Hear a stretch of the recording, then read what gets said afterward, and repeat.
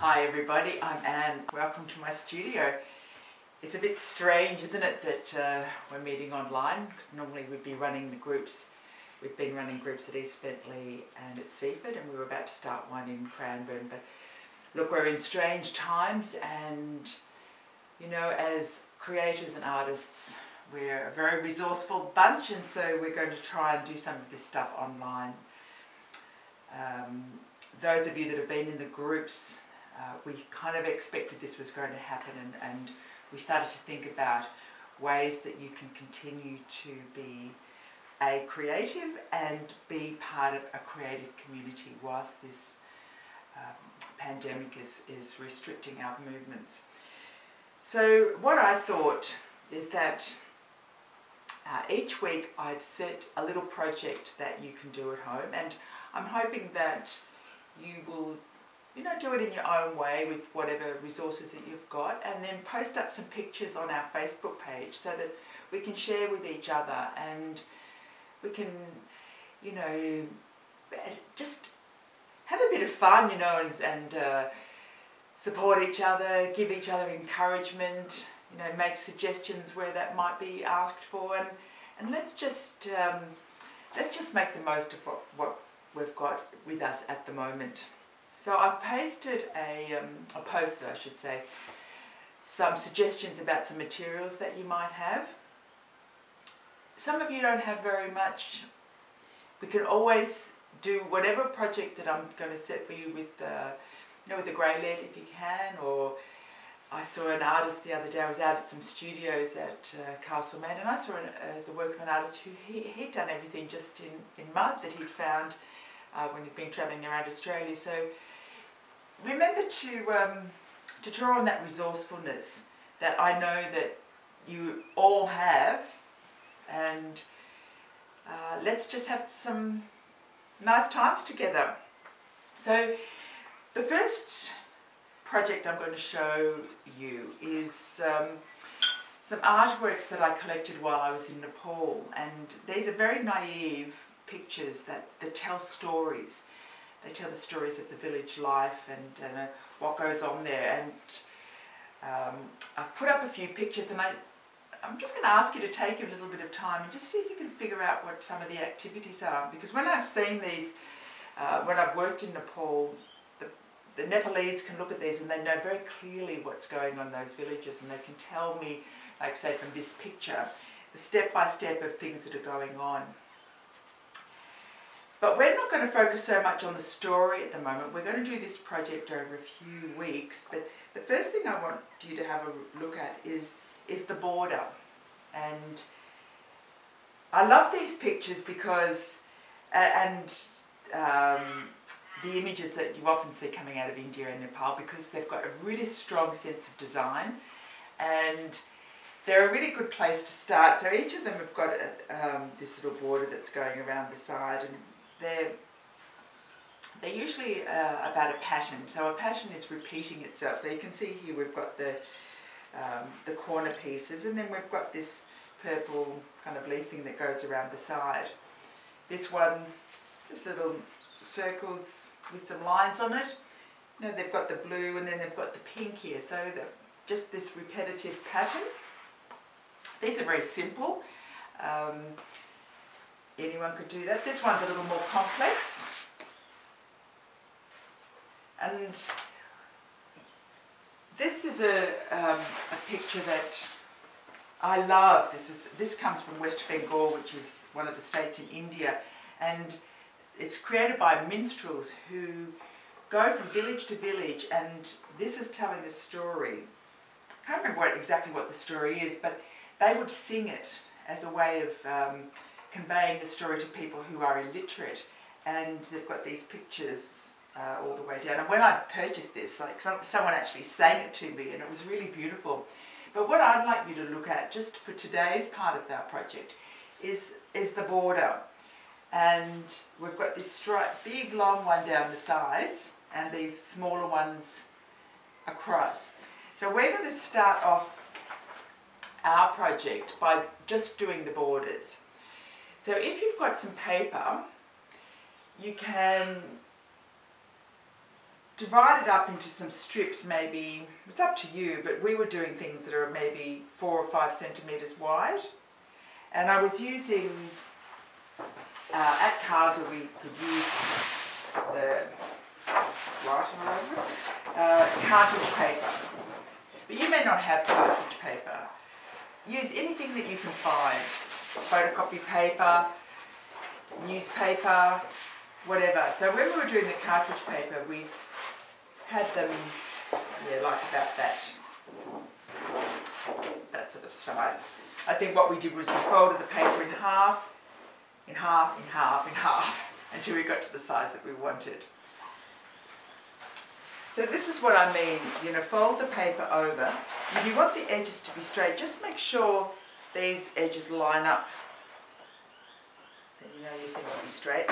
Really crisp fold. So you can use a pen or something just to make that edge really nice and sharp. Personally, I prefer tear the paper because I find scissors make things a little bit jagged. So keep your finger near the top and just very gently pull the paper apart. If you go slowly, it should tear fairly easily, as you can see. But I'm doing it quite slowly.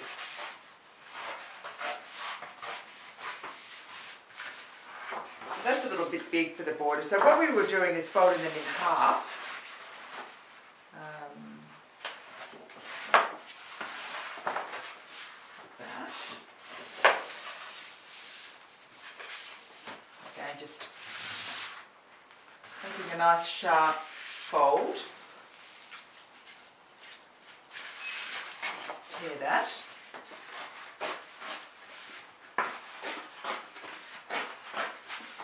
I'm going to put up some pictures on this video of some of the images of work that we did in other Casa groups, so you can see where we're headed with this project. So that might be a little bit wide, but you have to choose for yourself what's going to suit you for your design. So you can fold it in half again. It's a bit tricky when they're small. We're going to be sticking these down onto a bigger piece of paper, so it doesn't matter if they get a bit crumpled up along the way.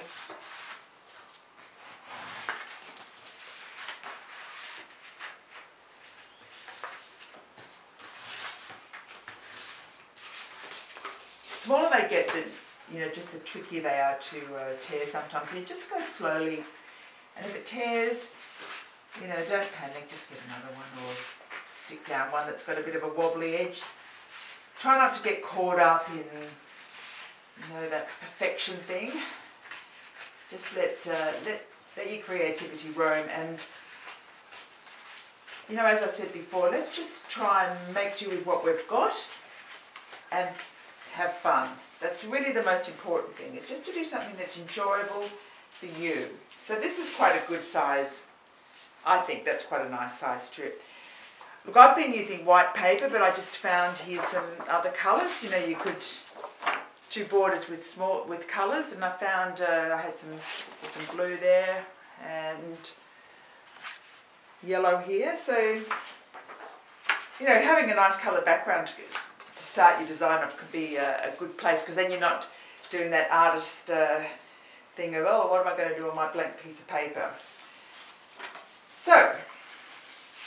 So what we're going to do now, or what you're going to do, is you're going to spend a little bit of time working out some designs for your picture. So we're going to do some long ones, and we're going to need quite a lot. And you'll probably find by just doing these patterns that, it's actually quite mesmerising and relaxing just doing them. So we're going to do some for the outside edge and then some for the bars that go across.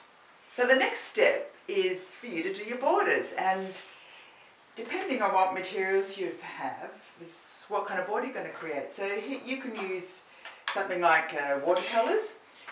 These are just a little set that they're kind of a kid's set I picked up somewhere along the line. You could paint them in acrylic paints. Those of you that have been on our art groups will know these. They're the Chromacryl. and you might already have some of those at home. You can use things like a marker pen or a fine liner or grey leads. You know, I'm sure you can find something to do, and if worst comes to the worst, those of you that have got kids, you could possibly go and raid their art bag, you know, saying they're home from school. So spend a little bit of time thinking about what your pattern's going to be. Try things out. If you don't like it, you can try another one. So we might like to think about what a pattern is, or what a border consists of, and you can think about it as a repetitive, something that's repeating. So that repetition could be something like orange, red, orange, red, orange, red, yellow, or something like that that just continues. Or it could be something like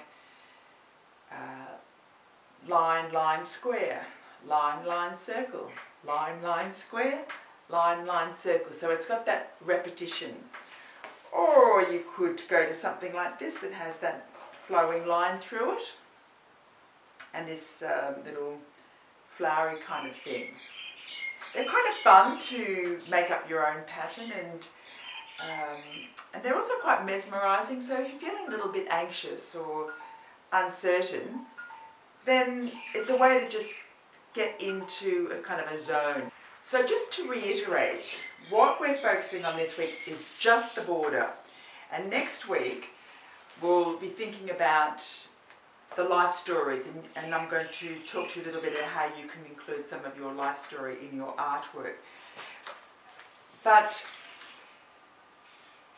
focus on what we can do here and now, what you've got as a resource, you know, the things that you can just call to hand that are right there in front of you that you can use. Clear yourself a little bit of space on the table or the floor, or wherever you can find a little nook. Put on some nice music or an audio book, and just get to it. And I'm going to be really keen to see what you do. Just post some pictures and put them up in the Facebook page, and let's all share them. Okay? So have a good week until I see you next.